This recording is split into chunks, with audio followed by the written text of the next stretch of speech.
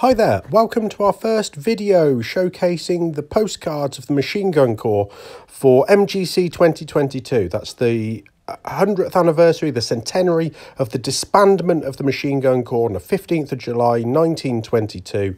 We're putting together a series of events and programmes throughout this year, and one of those is to share every day at 19:22, so 7:22 p.m, a postcard from the collection of Graham Sacker. Now, Graham runs the Machine Gun Corps database, approximately 120,000 records relating to Machine Gun Corps soldiers, varying in information, but if you have any research related to an individual, then get hold of Graham through the links in this video, etc., etc., and ask him and help him support that, help him build that database by sending in your information as well. These postcards are what Graham's collected over the years, and what I've said to do, I want to do, is to build up the photo analysis of those so we learn from them as well. So every week I will be with some friends and other people involved as well, sharing some detailed photo analysis of the 7 photos that week. So patrons will get a preview. Please do sign up and support what we're doing this year at www.patreon.com/VickersMG, because you'll get involved in more than just the online material, I'm sure. We've got publishing jobs and everything going on this year, including hopefully a firing shoot at some point too. And just subscribe, like, share, etc., etc., and everybody else will be able to review the photos and the commentary at the end of the week. So without further ado, here are the first 7 postcards of 2022 with analysis of the front, the back, the guns, the uniforms, etc., etc. I made some mistakes in recording these, so rather than the annotations on a couple of the photos, you've got zooming in and zooming out. Hope it's not too distracting, but enjoy.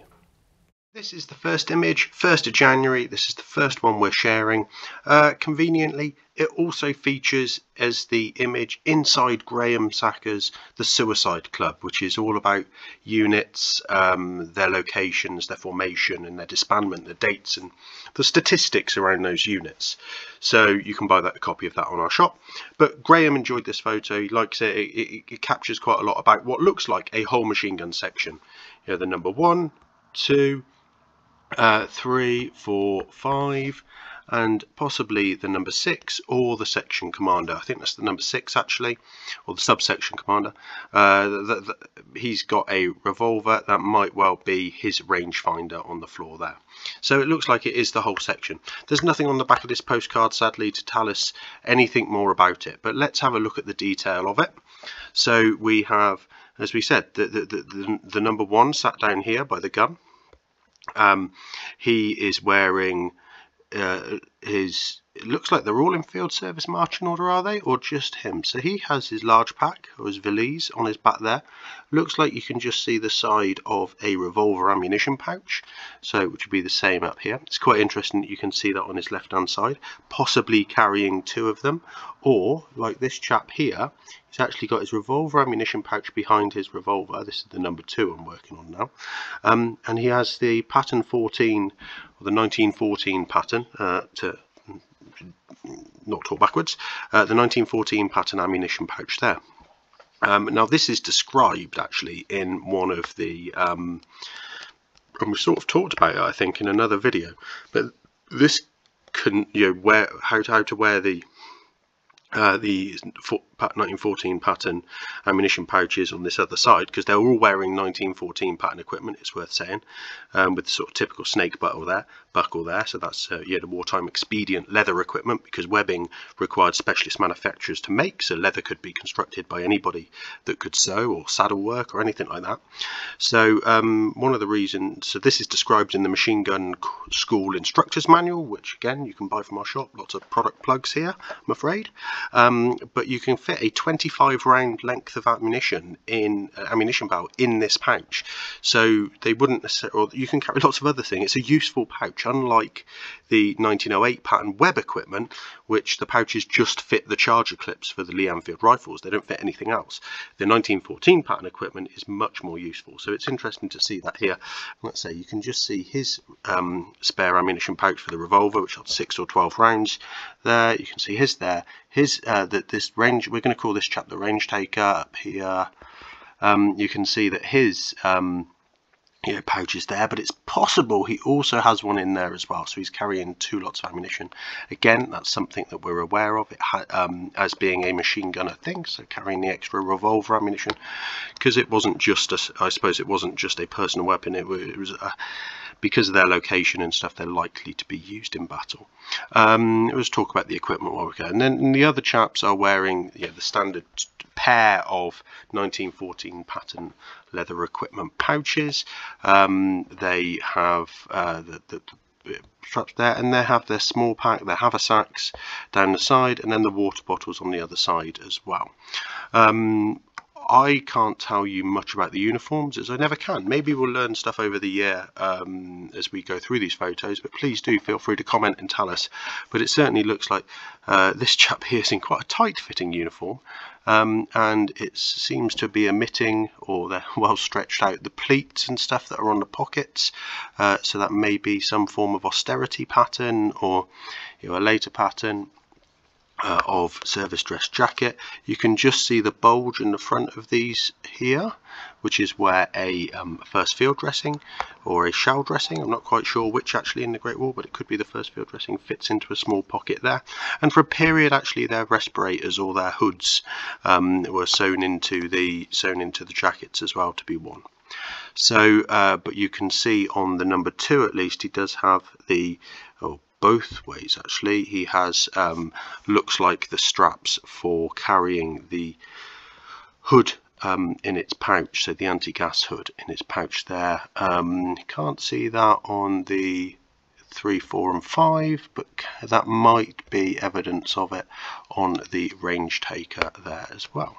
So let's clear that off. Let's try and tell you a little bit more. Well, obviously they're all wearing the Machine Gun Corps cap badge on their service dress caps, and the Machine Gun Corps shoulder titles on their service dress jackets. They haven't got any identifying letter. They're likely to be infantry, but as we've explained again in previous vids, and hopefully we'll see some as we go through these videos, here you will sometimes see the MGC with an I below it, or a C, the H for heavy, so infantry, cavalry, heavy, and then M for motors, or quite common you see just MMG for the motor machine guns. So we'll flag those when we see them in these photos. This is obviously one of the gun photos. So you can see that there. Let's just talk about those for a minute. So they're both armed with number 3 Lee Enfield rifles. They're wearing their puttees wrapped nicely there, and then that's pretty much all I can tell you about the men.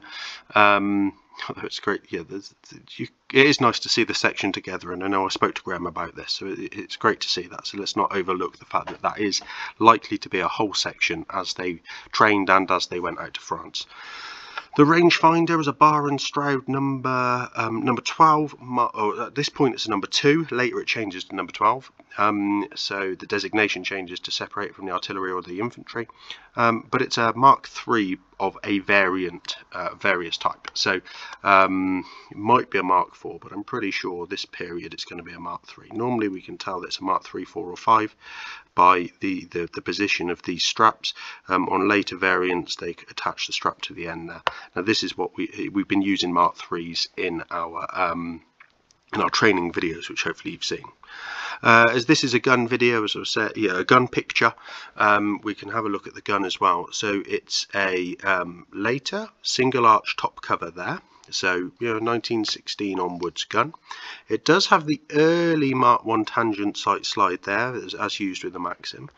It has also fitted the strap here. We got to see one of these original seal patterns, actually, the strap there for at the National Army Museum's Reserve Collection a couple of weeks ago. They are marked up as part of the auxiliary mount, so that's the little tripod that fits on the front of the gun here. That's part of that equipment, which obviously this isn't fitted with that, so that's interesting that the strap is on the gun, but it enables you to carry it easily, and then you, on the front band of the tripod, you have another strap, so you can carry the gun easily without having to touch it, particularly important when it's hot. What else? So you have the elevating wheel, the Mark 1 elevating wheel, and the Mark 1 direction dial. So that's, this one here fits over the elevating wheel and is graduated with lines, and then this isn't movable, so 0 is at the front. I'm pretty sure 0 is at the front, and then everything works off of that 0, whereas the Mark 2 you can actually turn and swivel, but no, the Mark 1 is a single piece. We've got the flat muzzle cone. You can just see there the condenser Boss Connect, the thread protector, so that screws over the thread to protect that, and then the cork that goes inside it. It's obviously a fluted jacket. It's, let's say 1916 gun. There's no belt of ammunition or anything in this posed photo. Quite often you'll see there is, but that's quite an extensive deep dive at this photo. It's interesting that, it looks, you can just see up here, you see it under his epaulet, under his shoulder strap, that little, you can just see that he might well be wearing the large pack, but quite low on there, because his haversack is probably down by his side, so that isn't the tab off his haversack, that's the tab off his large pack, but they're quite low, so that's interesting that they seem to be wearing large packs as well. Right, let's just take a quick look at the back. As I said, there's no detail on the back of this postcard. Sometimes we'll see stuff written here, but there is a price. That's obviously the price that it's been sold on the collector's market at £6. Don't know when that was. We don't know when these were bought, when they were last on the market. So this is just fair warning. Don't take any notice of the prices. I would, probably pitch this a fair bit higher now, certainly with the likes of eBay. So yeah, it's a really detailed postcard. Sometimes we'll see details of where they're from as well, who took them. So let's look at some other postcards and see what we can tell you. So this is another group shot. And this one is just catalogued, or negative number 24A, and you see these scratched on quite a lot of the photos, particularly where what would seem to have happened is a photographer would turn up at the barracks of a day, perhaps they were there all the time, I don't know, somebody may well know more, turn up at the barracks and take a series of photos. You'll probably see this same gun over a number of the postcards, just with different men sat behind it. So they'd grab one out of the training room. It wouldn't be the gun that they were on, but it's interesting to see them in different states of dress. They're literally there as they turn up. So again, we think we have another subsection here, or another machine gun detachment, and we've got 1, 2, 3, 4, 5, 6, another 6 men working together. Doesn't necessarily mean that the guy sat behind the gun is the number one. Might be. I think it's just probably where they ended up sitting down most of the time. Who knows?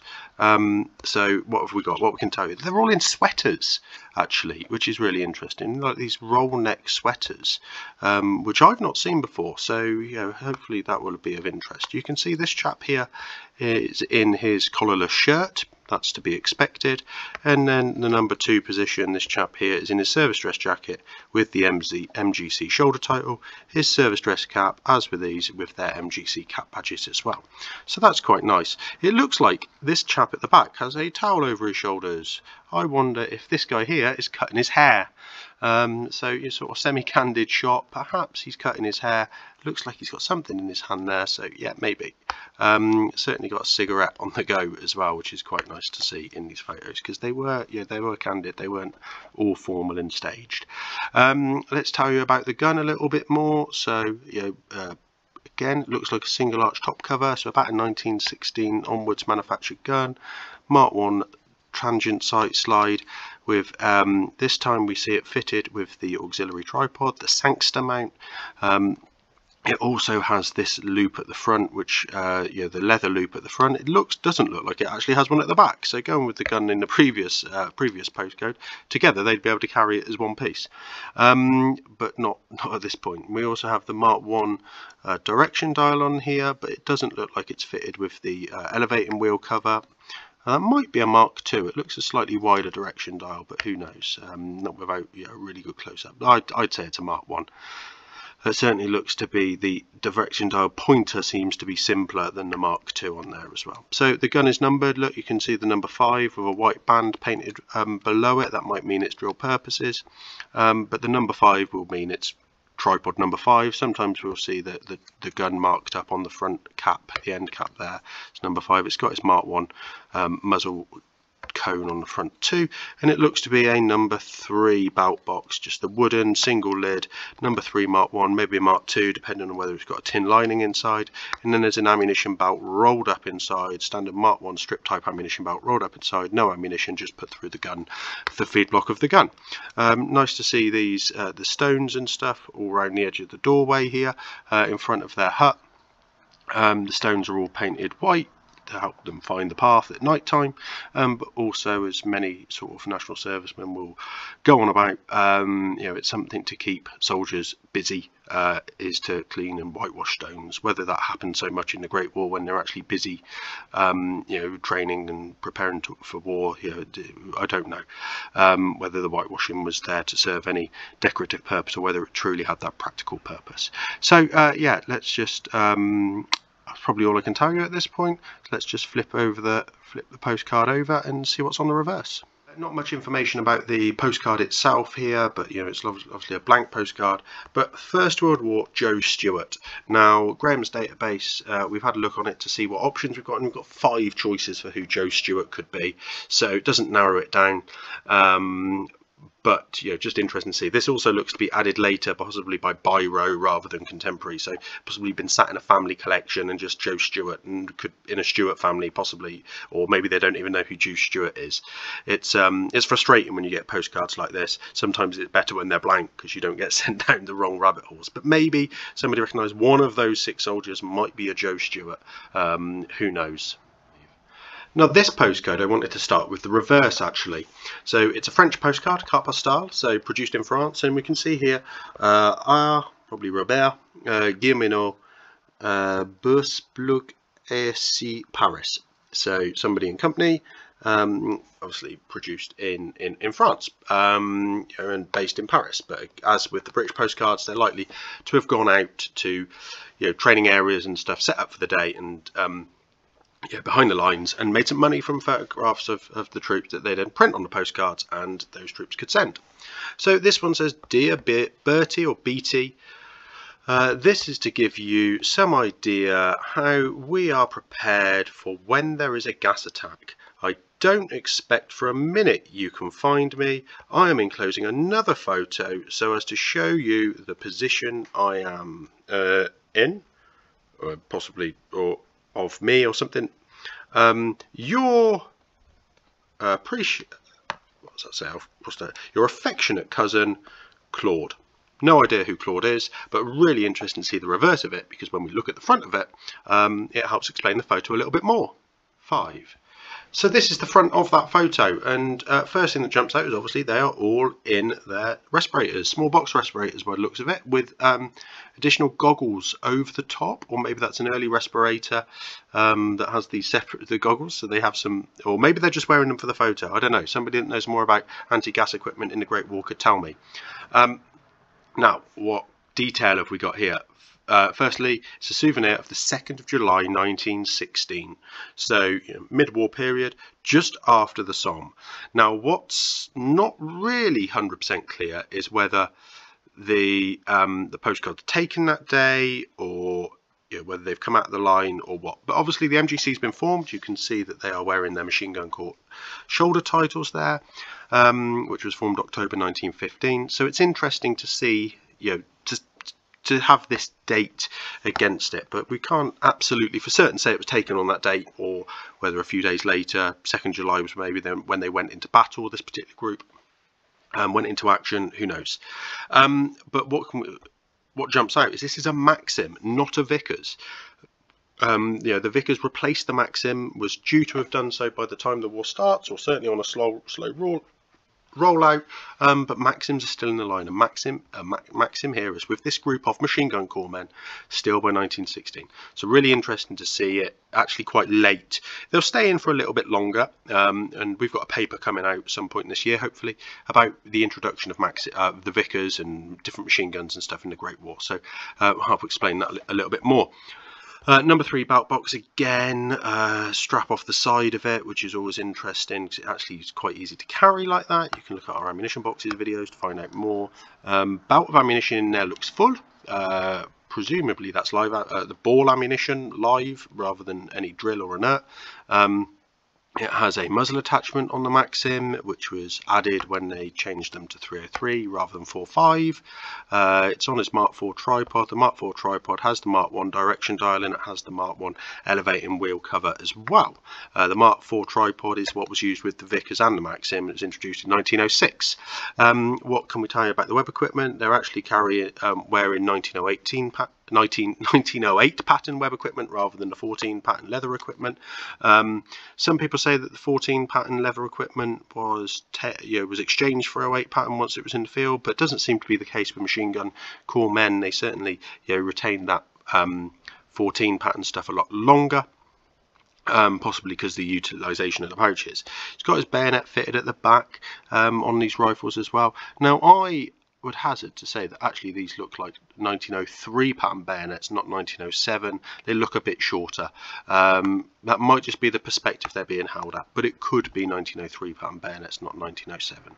So yeah, a few inches shorter there. Just a bit of photo detail, you can see in the background here this sheet. Those are those are sort of background tableaus that you can see match up in many different photos, but obviously the gun and everything doesn't fit on that one. We've got a Lance Corporal chevron there. Other than that, I think we're looking at standard equipment. Interesting to see the cap badge mounted on the helmet as well.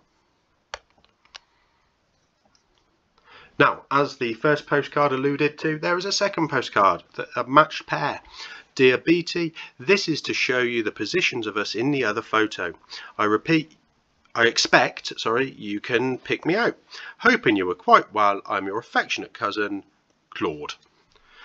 So we can turn the photo over, we can, they're both same time look, and they're almost exactly the same. So I don't know which one is Claude in this photo, but you can now see 1, 2, 3, 4, 5, 6, 7 faces. Again, likely to be a subsection or detachment of the machine guns. We've got one eye armed with his revolver, which you can actually see better if you flip back at the other photo. It's not a Webley, it could be a Smith & Wesson. What else can we see? Obviously the gun is still the same. They've still got this board of souvenir of the 2nd July.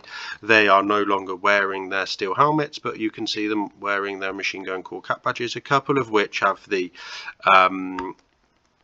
soft caps with the ear, the winter soft cap. And interestingly, this chap here, I can't see it if anybody else is wearing, they put the strap like around the badge, so you've got the badge here. Bad to do on a light background, but sorry about that. Oh, wait a minute, I'll tell you what, just give me one moment to change the colour. There we go. So you've got the gun cap badge with the crown there, and normally you just see the chin strap on the service dress cap going underneath it, but you can see on these that it goes over the top. Now the reason that I think for that is, and I don't know, somebody else can corroborate, is that this top strap actually keeps the badge in. So the badge will have a slider on the back of it that goes into a little pocket or a slit on the front of the cap. I think it's a slit on this one. So, and then you've got the badge here outside. Now that can come out quite easily. So what you do is you put your chin strap above that and it stops the cap badge coming out. So if you ever wonder why that is, I think that's the reason why. Maybe Claude's the guy on the gun, who knows? But anyway, BT would have been able to pick him out. We sadly can't. In this photo, we've got another small group shot at the hut, probably at Clipstone, Grantham, the camps around the training centre. So we have the gun. Let's do the guys. You've got 3 guys, one sat behind the gun. Looks like he might have a small identifying patch on his shoulder. I can't work out what that is.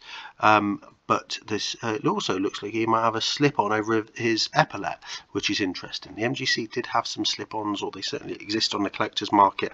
This might be a photo of one being worn. The other two are wearing their brass shoulder titles, again without any branch distinguishing mark, but highly likely to be infantry. The gun has a number 2 on the tripod. Oh, I've changed to black, sorry. Number 2 on the tripod there. And it is carrying its auxiliary tripod on the front there, and you can see that loop at the back. Again, he hasn't got a loop at the front, which is quite, we're yet to see a gun with both, aren't we? It looks like he's using a number 7 bout box, so not the wooden number 3. It doesn't look like it's a number 8 at this point. It's number 7 with the 2-part metal lid, and it looks to be missing the felt lining there, so they were added to stop gas getting into it later on. Empty ammunition belt as always. Gun has single arch top cover and Mark 1 tangent sight. Looks to be it's not lightened along the sides. This is probably a 1917 dated onwards photo, particularly with the ammunition box there as well. Guys in their service dress, you can just see the putties of this chap here there, but you can see they are all sat on a ground sheet. Even soldiers don't like getting wet bums in training if they can help it. Jaunty angle on the cap. Not really much to look at on this. There's that negative number again, 1570A. That's scratched onto the negative and will appear on all the pictures from that negative. Very little to tell you on the rear of this postcard. Same production as the previous one, by the looks of it. Same pattern. Somebody could look at all these postcards and learn a lot about mail systems and stuff of the wartime period as well, I'm sure. Looks like this is Al Hutchings. Again, checking Graham's database. There was no option for Al Hutchings. That doesn't mean it's not a complete database. He's got like 60% coverage of the Corps now, so 120,000 out of potentially 200,000 men. That builds all the time, so Al Hutchings isn't there. Maybe it will be one day. 5. Now this is a great shot of the whole section of what have we got? We've got C number 2 section, C Company, the machine gun battalion. Now in the middle of this sign is a divisional symbol probably. And there's some notes scribbled on the back of the postcard that say put second. It does seem to look like the stars that are on the 2nd Division emblem for the Great War. So it's highly likely that this has been matched up as second Machine Gun Battalion, C Company, number 2 section. So that would date it post March 1918. Not really sure what else can date it at that. Perhaps we've got some wound stripes and some overseas service stripes or long good conduct. Service chevrons on the forearms of some of the men that have been out a little bit longer. But yeah, so and we've got a couple of medals. We've got an officer there with a military medal, or military cross, sorry, by the looks of it, and something else, maybe a 1914 star on those ribbons. And it looks like we've got a military medal on the sergeant here as well. They're all obviously wearing their service pattern, with standard uniforms with the Machine Gun Corps cap badges on their service dress caps. A couple of the interesting things is the majority of them are wearing their puttees, but a couple of them are wearing long leather boots. They're likely to be the drivers for the limbered wagons, as opposed to the machine gunners themselves. So they were part of the Machine Gun Corps. They weren't service corps drivers or anything like that. So they wore leather boots because they were riding the horses. We do have 2 officers in a section, and this is both of those officers. They would run a subsection each sometimes, and there would be one of the subalterns would be senior, and you can just see the so he's a lieutenant, and as is Pete. They're both lieutenants. I think he's got 2. He might have it looks like he's got two side by side there, stars, but he could just have a single perhaps in the middle, so he might be the 2nd lieutenant in the section. Got sergeant, then we've got is it corporals? It looks like we've got corporals on each of the guns. So we've got 4 guns, as I said, that's a section, and it looks like we've got some number 6 boxes which have this no rib round here, and this flap goes both ways, and then it looks like we've got some number 8 belt boxes. That might be a number 7, and yeah, that's a number 8 there as well. We can tell that all that by the ribs and the lid and how they're fixed there. We're going to do some more on sort of spotting the details on the guns in these different photos at some point. Other than that, we can't really see much about the guns. It looks like they've all got their number, their Mark 1 direction dials and their You've got one elevating wheel on that one and one on that one, but it doesn't look like there's one on there or there. They're a little bit too thin. Ammunition belts look full, and yeah, so let's just assume the guns aren't cocked and loaded, because that's a bad day for the photographer. And yeah, we've got that one, looks like it could have a 5-arch top cover. So an earlier sort of pre-1916 production gun. This guy's wearing gloves. Actually, is he the only one wearing gloves? Yeah, could be. We've got, is that guy wearing a range taker skillet arms badge? So the R in Laurel. Maybe he is a range taker. What else have we got? No, that's probably it. It's probably all I can tell you at this point. They haven't got their auxiliary tripods or anything like that. So, so yeah, that seems to be the machine gun battalion, you know, of 2nd Division, and quite a detailed photo. And here's the detail that we've got on the back of that photo. So number 2 section, C Company, MG BAT. Machine Gun Corps, and so somebody has then later written 2nd, so maybe they've matched up that patch. It doesn't quite match. The 2nd Inf Div seems to have an additional star in the middle, so yeah, if somebody can recognise it, or perhaps tell us that that is the right patch for or the right symbol for the 2nd Division, that would be great. But yeah, no other information on the back of this postcard whatsoever. Now, this is another postcard, looks in exactly the same position. It's the same gun. It's number 2, look on the tripod there, as the one that is marked at 15700A. So this is three groups along. I've got to say, I haven't looked to see whether it's the same faces. I don't think it is. But now we're only faced with 2 guys. All the gun details are exactly the same. But you can just see in the background here, this wooden box, that is the spare parts box. And again, it's marked up for number 2 on the end there. So it's nice to see those numbers matching. But yeah, so they're having their photo. It's their turn to have their photo taken with the gun. You know, it's interesting to see the series so close. You know, maybe these will turn up somewhere, a set of negatives for everyone, but I doubt it. Gosh, they would be so volatile anyway. What is nice on this set of putties, if you can just see the crisscross pattern. He is a specialist putty winder, so he has done a crisscross pattern with his putties to make them look extra special and smart.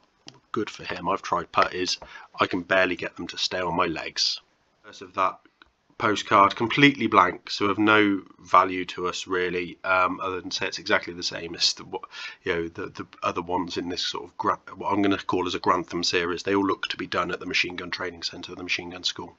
I hope you've enjoyed that for the first week, and you'll see the photos being shared every day throughout 2022 as part of our Machine Gun Corps 2022 commemorations, so to commemorate the disbandment of the Machine Gun Corps and the legacy of machine gunnery that it gave the British Army. The infantry battalions and the cavalry regiments took back over their machine gun platoons and their Vickers machine guns in 1922, and were then thus equipped until the Second World War, when they were brigaded once again into machine gun battalions, but the Machine Gun Corps would exist no longer. Please do engage with us over this year. Please do learn more about machine gunnery, and come along, support us at any events we do. But please do support us on Patreon as well, where you can find out more information about not only the machine gun but the Machine Gun Corps and the projects that we're doing. Thank you for watching. Please remember to like and share the video and subscribe to the channel. Please support us on Patreon if you're able to, and let us know of anything you'd like to see in the future. I look forward to hearing from you.